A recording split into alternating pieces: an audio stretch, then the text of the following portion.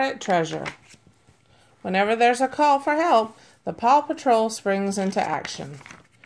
By land, by sea, or by air, Ryder and the pups will be on the way.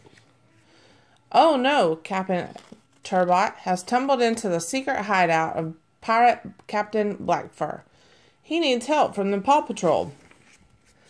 The pups head for the cavern. Inside, they found one piece of Captain Blackfur's treasure map and a clue to piece number 2.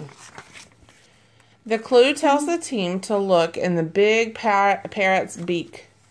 A rock pile in the mountains fits the description. Sky zooms up and finds a bottle with the next clue.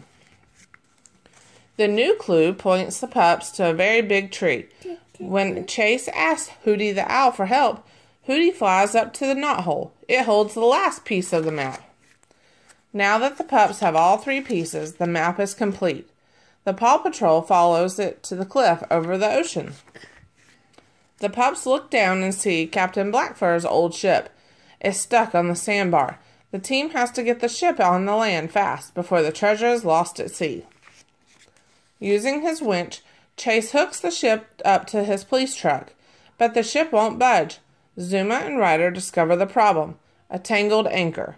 They work together to get it free. Finally, when the ship finally lands on the beach, what does the Paw Patrol find? Treasure. It's possum.